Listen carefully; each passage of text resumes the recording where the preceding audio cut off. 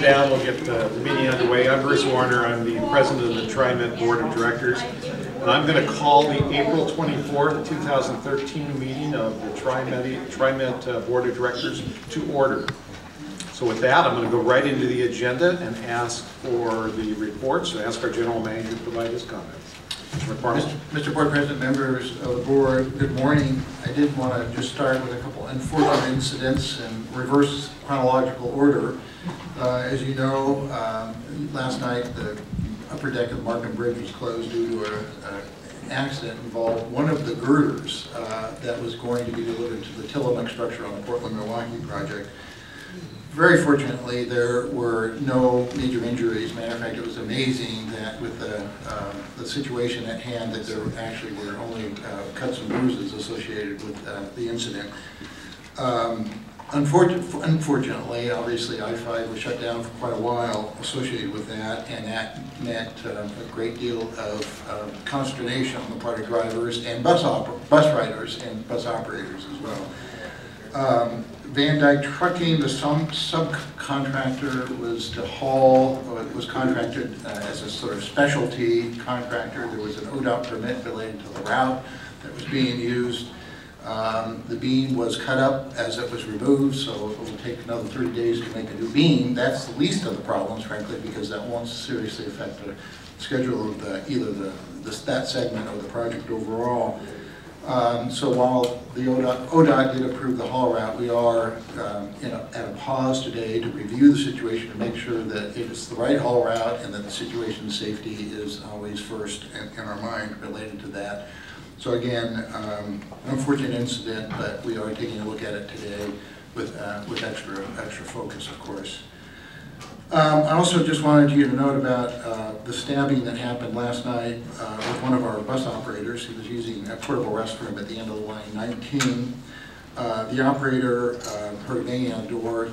Somebody burst in as he opened the door and stabbed the operator in the leg. Fortunately, I can tell you that the operator is on the mend, and the injuries were not serious. We are working closely with the Portland Police in their efforts to catch the man responsible. We're also addressing the safety associated with that restroom location and whether or not there is a better alternative. We are, in the very short term, have picked up patrols related to that area, but longer term, we're obviously looking for a better solution related to that physical toilet facility. So I wanted to then turn to ridership, but if any board members have any questions on those two topics. Questions here? I guess I would just ask any initial reasons for the accident on the truck on the Markham Bridge. Was it a load shift or what? We actually don't know, okay. And my impression is that it will take us a while, a day or two or three, to actually make sure that we have all the information from all the sources before we actually know that. Just in case you're wondering about liability, at this point in time, it was not TriMet property. It was not delivered to the site, so it's covered by the trucking company at this point in time in terms of liability from our view. Turning then to ridership, our bus numbers continue a slow, steady growth, 1 to 3% since September. MAX, of course, is impacted by the change in the elimination of the free rail zone. Overall, though, ridership for the month was down 0.8%, which is, we're beginning to see our numbers begin to grow into the the same numbers that we had last year. West continues to increase, up by 6.4% the last month. Off-peak riders appears to be doing a little better than peak ridership. We're going to be bringing a much more detailed report to the board on ridership and the effects since the fare increase and the eliminated free rail zone. We'll bring that to you probably this summer or sooner, as soon as we have it. That really studies the effects of the ridership geographically and by line. Again, my notes tell me that that should be available for you in June. I also wanted to pass along another very important milestone for us. Over the weekend, we were just finishing up the installation of our last 13 buses for the CAD ADL system. And this is one of these things, I always think of this Indiana Jones as he's running out of the tunnel and the big rock is coming right behind him. In this case, the big rock coming right behind us was the failure of our old system, which actually did fail us again on Friday.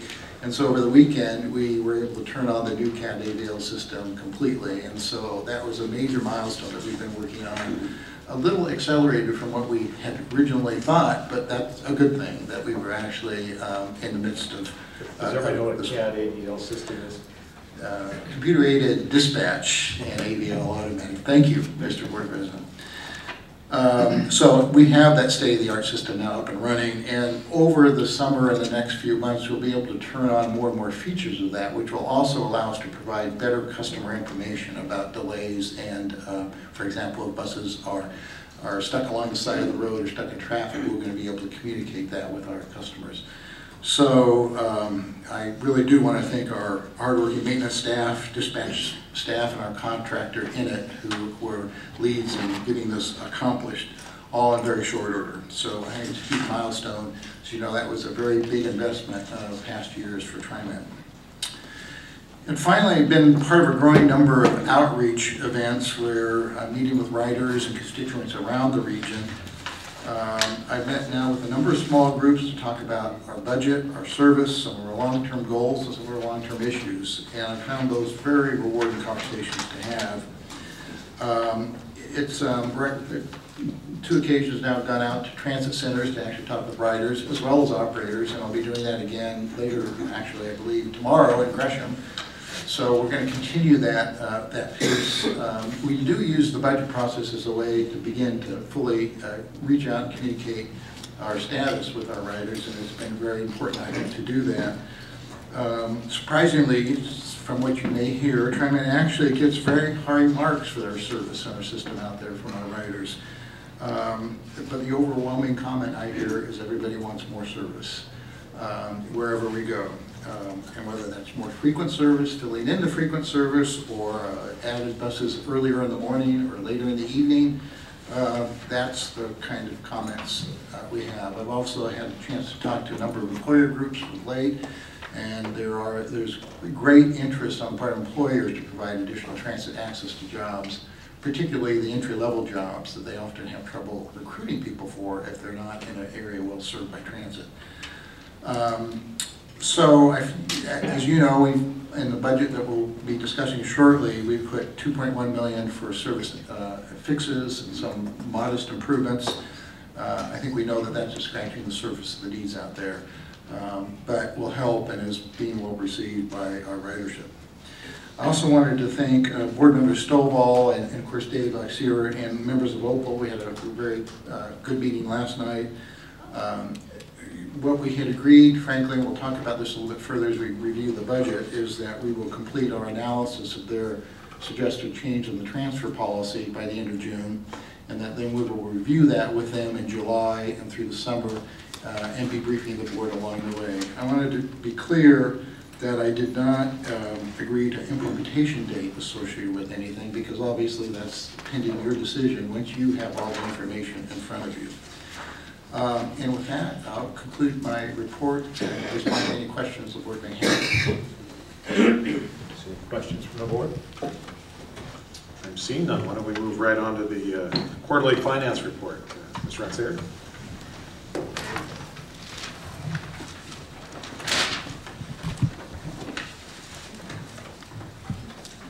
Good morning, and I will be referencing this handout that I believe you received this morning. Just wanted to hit a couple of the highlights from the first 3 quarters of the fiscal year that I think put in or laid a foundation for the FY14 budget. The first graph that I've included, I think it's one Beth used to share with you, but it shows job growth or employment, changes in employment in our region. And I think just a couple of quick things that jump out for me. Job growth still remains fairly sluggish. There's clearly no signs of an overheated job market. So one of the things I think that indicates is there is not going to be a lot pressure on wage inflation. So we'll get into that a little bit more as we speak to our payroll tax growth assumption. The next graph is one that I think is new, haven't shared with you before, but what we're showing is the quarterly payroll tax receipts in blue going back to 2009, and then in red the FY13 and 14 payroll tax budget. I think what stands out for me is that the quarterly payroll tax receipts, clearly it's a bumpy ride. There's a lot of variation between quarters, more than you would really suspect there should be. Clearly, you can see we had a major outlier quarter at the end of FY12 in the fourth quarter. That's almost 62 million from that quarter. And I would point out that the results of that quarter were not known at the point the FY13 budget was put together. But focusing more on how we're doing for FY13, clearly we are on track to exceed budget. But if you sort of project the growth that we're seeing here, we think we'll end FY13 at about $8 to $9 million over budget. But if you sort of continue that trend line into in FY14, it looks like we would be short of where the current version of the FY14 budget for payroll tax. I wanted to review again, we talked about this a little bit last month, but the components of the payroll tax growth rate that we're using for FY14. These are based on the Eco Northwest forecast that we got last fall. They've assumed a 7.2% underlying payroll tax growth, 3.8% growth coming from inflation, and the balance from about 3.4% from employment and productivity. So I think what really seems unlikely now is that, and we're not seeing the inflationary pressures on the economy that I think the ECO forecasted last fall. So we have asked ECO to update their FY14 forecast. We hope to have those results. We should have those results before your May 8th briefing. We'll come back to you with the outcome of that updated forecast. To put that potential change in some sort of context,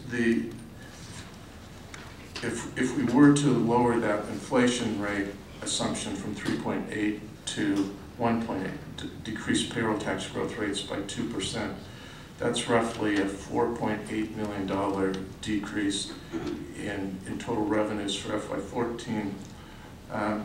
That's about 1% of our total operating budget. So if we were to just take that decrease and reduce our ending fund balance in FY14, we would still be at the 2.5 months of ending fund balance that the board policy has set as a minimum target. So we do think there's capacity within the FY14 budget to deal with those sorts of changes and assumptions.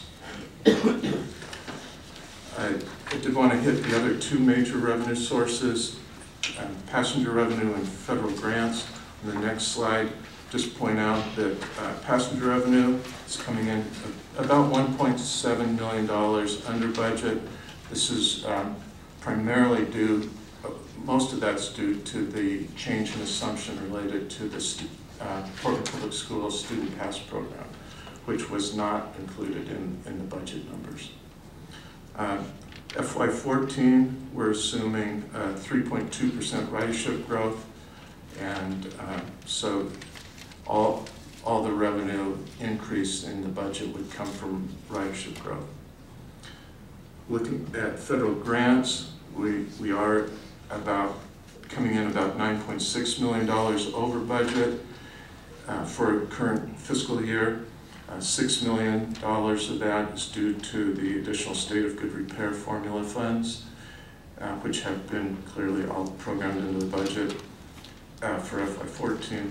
And in FY14, we're assuming no impact of sequestration and the continued full funding of MAP 21. That sequestration really just on the operating side, it does impact the Portland-Milwaukee project a little bit, but we've built some flexibility into funding into the debt structure, the project financing. So there's really no impact on the project. Some additional interest expense, which we can absorb within the project budget. I did want to highlight, we give you a lot of much more detailed information, but I wanted to pull one number out from the statement of revenues and expenses, and that's really looking at the bottom line number, net results from operations, through the first 9 months. And you can see it's the number that I've circled and highlighted on the bottom. We have a net result of operations of $59.9 million. So, but the next page is to put that in a little context and compare both the FY13 results with what we've budgeted for FY14. So bringing that $59.9 million result forward, what's not included in that number is debt service of about $36 million and TriMet's share of capital expenditures. So through the first 9 months of the year, we've increased fund balance by $16 million, but there's some additional things that haven't been reflected yet in our year-to-date results. And two of these, the next two that are listed, the union medical premium reimbursement and various lawsuits, are components of Resolution 130429 that you'll be reviewing later as a budget transfer resolution for this fiscal year. So those will likely be additional costs to us in FY13. I should point out that there are certain types of expenses that are required under generally accepted accounting principles, but are not expenditures under Oregon budget law. And I listed the two largest ones here, and that's depreciation, which clearly is $80 million a year for us, and the unfunded portion of our OPEB liability, which is roughly $70 million a year. So just to put those net results in context, there's still lots of financial obligations that really aren't fully addressed in the budgeted numbers. But just moving forward to FY14, the budget assumes a net result of operations of $65 million with debt service of $38 and a TriMet share of capital of nearly $25 million. So it end the year with an increase in unrestricted fund balance of about $2 million.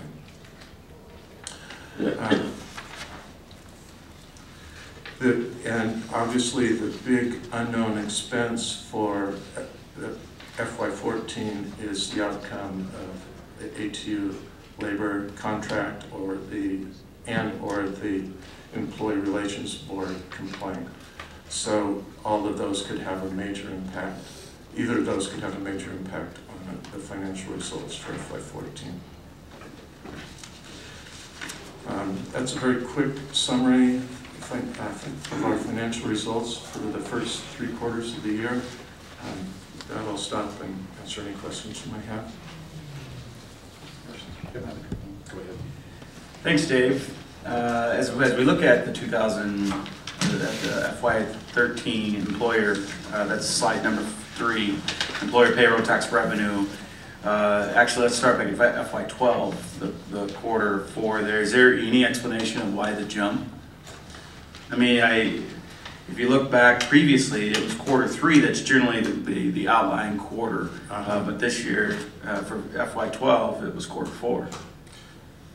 We do get detailed information on an employer-by-employer basis. I have not gone back through that information to try to determine what was the real cause of the increase. What can often occur is if there is, occasionally employers will get in arrears and then make a catch-up payment, or based on a audit, we may get a large outlier.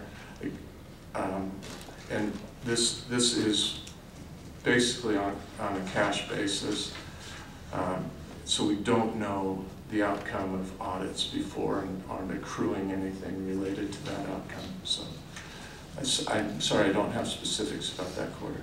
It'd be interesting to know, basically, is this a one-time thing, or is this something that we would see continued increases? If it's an audit, then basically we've seen an increase in the number of folks that are working, employment has increased, and maybe wages are starting to increase. But if it's something that's different, if somebody's just catching up from something that was in arrears, that would, but because as you look in FY13, the numbers then drop back down, not as low as they were in FY12, but they do drop back down. Then they start their kind of regular rise up throughout the year. Now FY14, if we compare that to FY13, I'm looking, as I look at this, I'm seeing roughly is that about an 8 million per quarter increase? Yes. So we're talking, what, 32 million for the year? I have to make sure I did my multiplication correctly. Well, the quarterly budget, if you just took the annual and divided by 4 for FY13, is 57.6, and for FY14, it's 65.9. So it is... So about 8 million. Yeah, per quarter. That seems like a pretty significant increase. I know you were just talking about the Eco Northwest study that would give us some additional highlight of whether or not that's going to hold true based on, because we, as you mentioned, we didn't have the FY12 fourth quarter as we did this budget, and now that some of that may adjust. But as I look at that, that's a pretty significant increase, 32 million across the region being added for the whole year. Yes, I share that concern and think it would be very unlikely. We're just not seeing inflation developing it the way that Eco Northwest had forecasted it. I think that's the component of their growth that seems really out of line. I just got a couple more clarifications. Sometimes when we throw the federal grant conversation out there, it's part of the federal grant. We're heavy on the capital side when we talk federal grants, not so much always on the operating side. And so there's, as I see federal grants, as on slide number 4 says federal grants at the 9.6 million above budget. And actually, Jared mentioned this last night when we were in the Opal meeting. So that 9.6 million, where does that reside? Does it reside on the operations side, or does it reside on the capital side? This is all just operating. Okay. Yep. Last point of clarification, as I look at the financial results on page 6 or slide 6, as I look at the depreciation and the unfunded OPEB liability information at the bottom of the GAAP basis expenses, I'm going to need a little more explanation on it, how that fits into our discussion when we're talking. As we look at this is primarily looking at the cash effect, and our ending fund balance is either an increase or a decrease. And I'm trying to figure out how this depreciation and unfunded OPEB liability fits into the conversation. Well, depreciation is always a difficult issue for local governments, and they deal with it in different ways. I think from TriMet's perspective, where much of our capital is funded with federal grants, and this depreciation includes the depreciation on those federally funded assets. So I think that the level of concern, it would be different than within a private entity because we have a long history of receiving additional federal grants and now particularly with the state of good repair, to keep those assets up over time. the concept of depreciation was that perhaps we should be setting aside money to deal with those assets as they mature and need to be replaced or updated. I think, and some local governments are able to fund depreciation reserves. TriMet is long-term more structured on the continuing dependence on federal grants, and I think we'll continue to be in that model of dependence. And I think we're in good company, because if you think about the other major transit districts throughout the country, the New Yorks, the Chicagos, Bostons, they've got this issue in spades relative to us.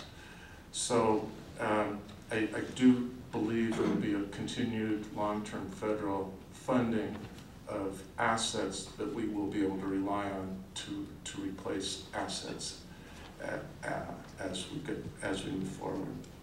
So then in this context, as we look at this information at the bottom of this slide, and we talk about depreciation, we assume, as you know, based on your response, I'm assuming we don't fund our depreciation. That's correct. So it's unfunded depreciation, and we also have the unfunded OPEB liability amount down here. Now, we don't include, let me ask it a different way, do we include unfunded OPEB liability in our financial statements as far as our statement of revenues and expenses?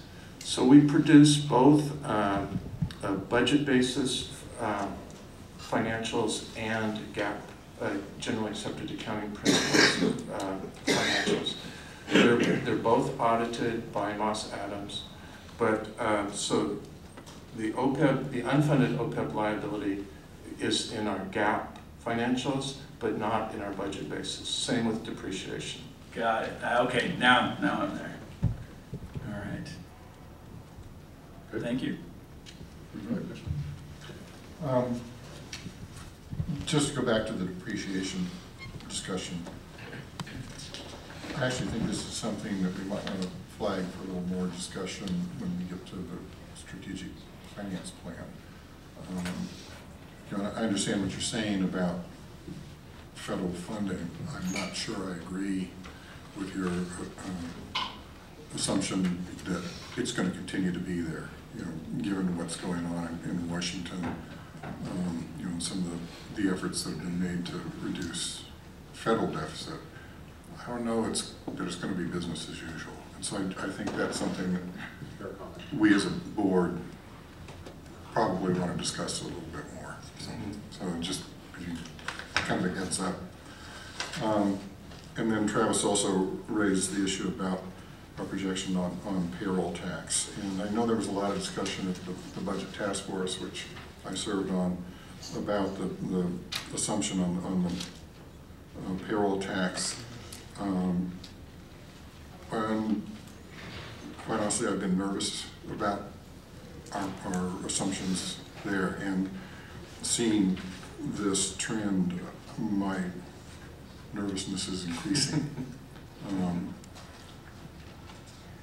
You know, I'm wondering, I don't know yet, but I'm wondering if maybe this is something before we adopt the budget, whether we need to reflect these changes. This is looking much more optimistic than it looks like our history can. That was our sustain. Go ahead.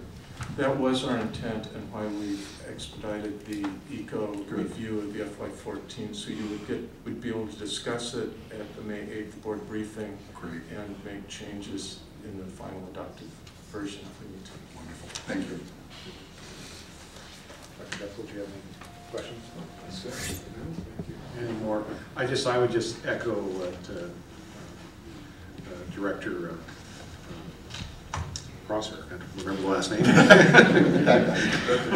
He has pointed out in terms of the depreciation. I think we've got a pay-as-you-go system right at the moment in terms of the way we're dealing with the rehabilitation and keeping our system, you know, into the shape it needs to be. So I think that's a robust discussion that we need to have in terms of looking. I think ultimately I think we've got the pay-as-you-go component of it, but I think the question is, do we need to do more, is what I think you're asking, is a really good question, and I'm glad we're going to dig into that, and I think the financial strategy is where we should have that dialogue. So, good comment. Thank you. All right, are you done? I am. All right, thank you very much, appreciate it. So, Mr. General Manager, are you going to lead the discussion also, or is this a tag team between the two of you on the FY14 budget?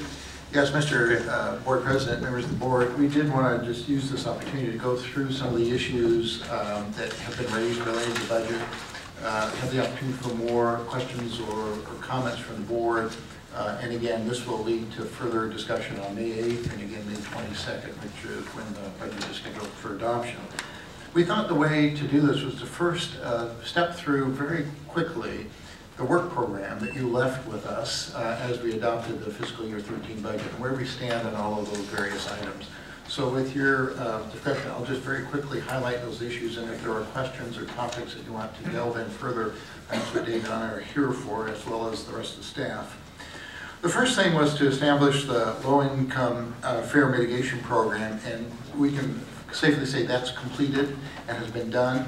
We'll provide you at your May 8th briefing a status report about the grants and where we stand with that overall program in terms of getting the money out the door. And as you recall, that you know, we did have some startup time associated with it this first year. But anyway, we have completed that program, and it seems to be very well received by the constituents in terms of nonprofit organizations that serve low-income families and clients.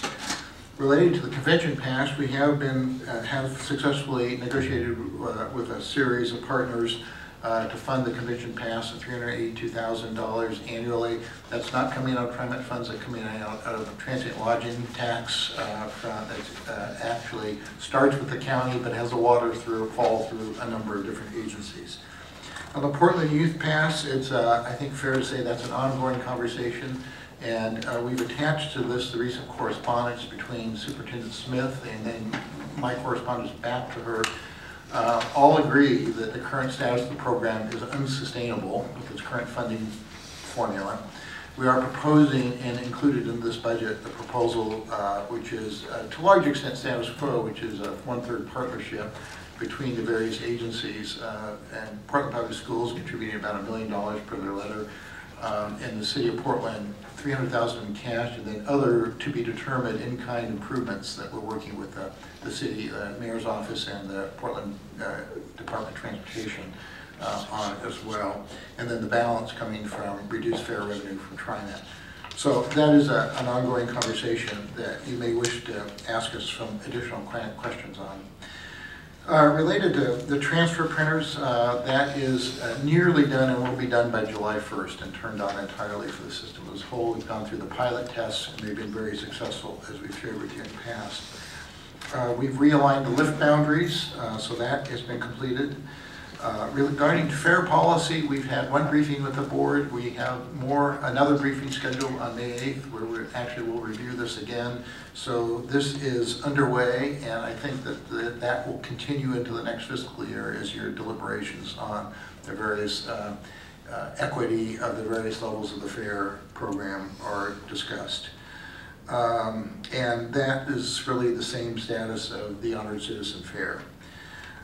Related to ridership data, we have been doing a great deal of work. First of all, Metro has completed and now made available to us their travel diary surveys that were done within the last couple of years. Very detailed travel behavior information.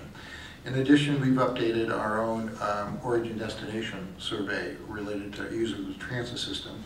And then we've entered into a partnership with the Oregon Transportation Research and Education Consortium, better known as OTREC. And we often work with OTREC and their researchers and students. But this is a grant that we were able to receive from the National Institute for Transportation and Communities. And there is a broad study underway understanding the transit-dependent population. Portland will be one of the case studies, but there are other cities involved as well. And I think it'll be a very good contribution to your understanding and our understanding of the impact of fare and service to transit-dependent riders. Labor contract, I think you are very up to date in terms of status of that. We've been moving along as rapidly as we can. I'm very pleased that we will have a meeting with the union on ground rules on this Saturday. So we hope that that will be followed with a series of meetings related to the sort of nuts and bolts of negotiations. As I mentioned at the TSCC meeting, there's a great deal of mutual education that we need to go through in order, which is the best part of the collective bargaining process. And my hope is high that we'll be able to move the ball on that one. We continue to work to generate additional revenue, generating ideas. Board Member Prosser mentioned the strategic financial plan, and I think that's one of the places where we want to bring that and embed that. Really important streetcar, you will recall it, you did agree to a master agreement last summer that we had negotiated with the city that really tries to define and clarify the roles of TriMet in the city related to the streetcar. So that has been completed. Regarding item number 12 on the list, analysis related to lift and paratransit, whether or not it would be more cost effective to bring that in-house. We did update that analysis and share those results with you. And again, it indicated that it would be a major additional cost to bring those services in-house. Financial strategic plan, as noted, in progress, and will be, as I was mentioning to Board Member Prosser, as he very well remembers, the same people who do the budget do financial planning. So we are anxious to really shift gears and really focus on this in the first quarter upcoming. Capital projects, that is an ongoing process, and I think one that has been really emphasized as we've gone through our budget process this year, which is really the whole topic of state of good repair and making sure that both safety improvements are first, and second of all, reliability and other service enhancements to the public are included and reflected in our capital program. And we have a number of partnerships underway, related number 15. Best, I think, emphasized by the West Side Service Enhancement Plan, which has been a great partnership with many of the employer groups and stakeholders on the West Side. We've also been able to then, based on that, recommend a number of service enhancements that align with the long-term service enhancement plan, but will also provide added access to industrial sites and job locations within the West Side area. In addition, we've partnered with a number of other entities related to some special services like the Tualatin Shuttle, shuttle service in Forest Grove, and we have a number of pilot projects in that regard that are underway. So that's the quick status of where we are with all of those. I think you're pretty familiar with all those items, but wanted to pause there in case there are any questions or additional guidance the board would like to provide us on those topics. Any questions? Good update. Please. Not so much a question, just an indication. You know, I continue to be nervous about the Portland Public School Youth Pass. To me, there is still the equity issue between riders within the Portland School District that have access to that pass and riders in every remaining school district within our boundaries that don't. And so, you know, I understand the politics and the need to work things through, but it's something that, you know, we're beginning to hear more from suburban areas. I saw where Washington County Chair Dyke had raised this as a concern, and it's something we're going to need to spend a little more time on and see if we can work out something a little more, from my standpoint, a little more equitable to all of our riders. Good comment. I'm hearing the same. Question? I'll have to weigh in on that. I think I share, and others do share, the concern that is out there. But however, I think in fact I know, when we talk about the bus pass program, we must put the elements that are out there that must be considered in each district, in each of the 3 county areas. That number one, it is not TriMet's responsibility primarily to provide the transportation. It is a partnership. Therefore, there's other entities that must include and put funds into doing this. So, with that said, please asking that the others to consider not only to talk about it as an equity issue for what happens with Portland Public, but also to talk about what they're willing to do in terms of funding their part to the maximum to create a partnership for that, and also to look at what are the outlying factors in terms of frequency and need of more routes and things like that that happens. It's just not an easy up and down decision or discussion when it comes up. And of course, I'm hearing the same of the equity issues being raised, but I'm not hearing so much on the other side to look at all the elements that are included in that to make this partnership work. So I look forward to continuing to work on this issue and hope we will come to a great resolution that will be. And the whole issue of equity is another one that we have to talk about. Right. Because if you've never had something, it's hard to talk about what equity is. And when you're struggling for something, it's another thing to talk about what equity is supposed to be. So we'll have to have a retreat real soon to discuss this whole thing about equity and getting the buses together and getting rid of the yellow school buses. As you can see, there's going to be a lot of interesting discussion. Yes. As we move forward. Other questions from the board? Seeing none, please continue. We have also, in the second part of this update, a response to all the questions that we heard at your meeting in Hillsborough last month, and I would ask Dave to go through those related to the fiscal year 14 budget. Thank you. So coming out of the Hillsborough board meeting, we had some good comments on the budget. First, I wanted to mention there was concern about what was displayed in the FY13 budget column, and we had included elements of the budget transfer resolution that will be before you later. We did jump the gun on that, and so in the FY14 approved budget, we've rolled it back to just show the FY13 budget as adopted in June. There was a question about the general manager's salary, Neil's salary.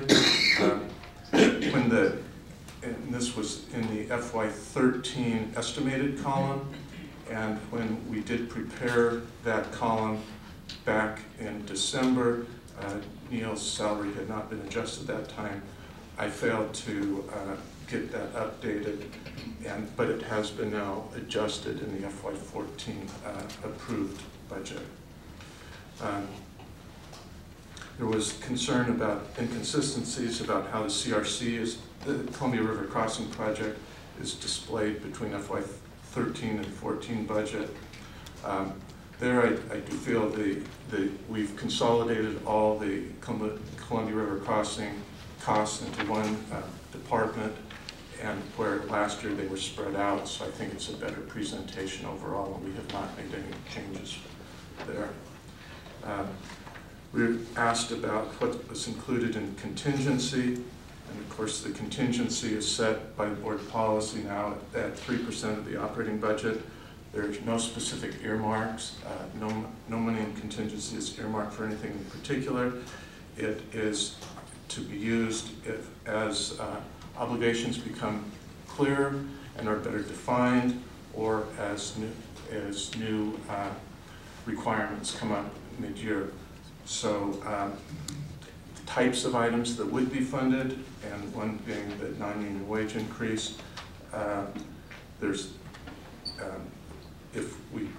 and another would be potentially costs coming out of the union settlement or the unfair labor practice. So those are the types of things we would go back and do a contingency transfer for potentially, and would be a board action before anything occurs.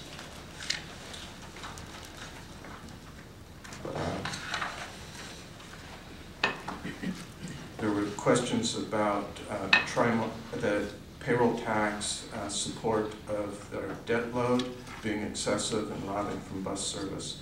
I would just point out again that the payroll tax supported debt service is about 4.5% of TriMet's continuing revenues.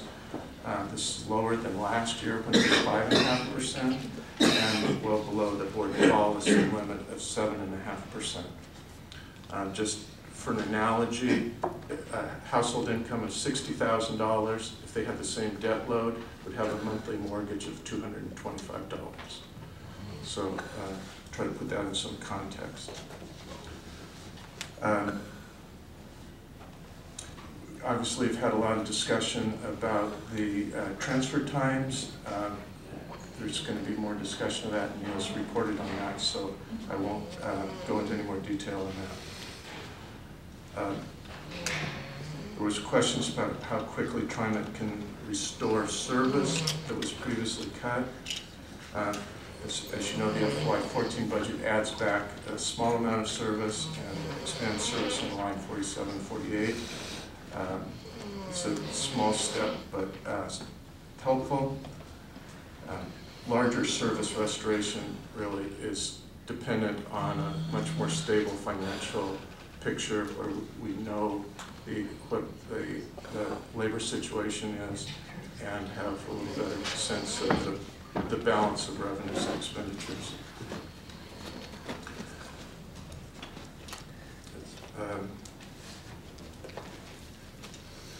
Let's see. We shared with you also, we heard about how TriMet's fares stack up against other transit agencies, and we have included and provided to you a listing of how TriMet stacks up with other transit agencies throughout the western United States. While the $250 fare is not uncommon, our day pass is priced lower than many other properties, and other properties often have express and peak premiums that we don't have.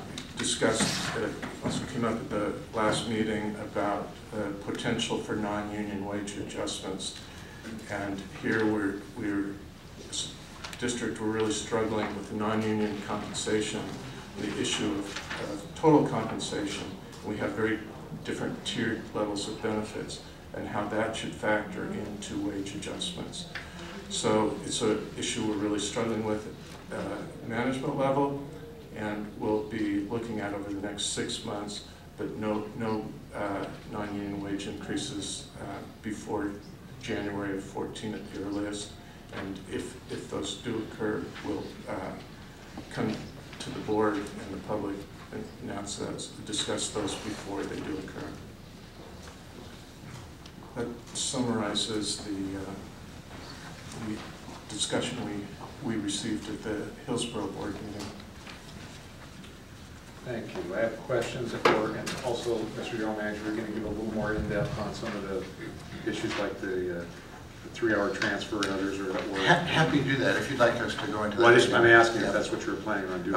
Only in response to questions, so okay. I want to be respectful of your time. All right. So why don't we see how the questions are going here? Do I see one down there, Director Prosser? So. Okay, well, I guess I would just note, instead of having you given a large update, I just note for the record that we have received the reports from the staff on the fair peer review, which was very instructive, I think, in terms of where base fares are on a daily and single trip basis. I think it shows that we're right there with a number of other major transit providers in the same price level. It was interesting to me to see that many times the daily passes were over twice the amount of the one trip pass on that, and that as you pointed out, David, a number of the agencies, properties have increased prices for various types of service. So I thought that was very instructive, and I also want to acknowledge the work that you've done in updating us on what's going on with the 3-hour transfer, and I think for the people's benefit here, this is clearly a budget discussion that we're going to have some further discussion on as we get into actually deliberations on the budget itself.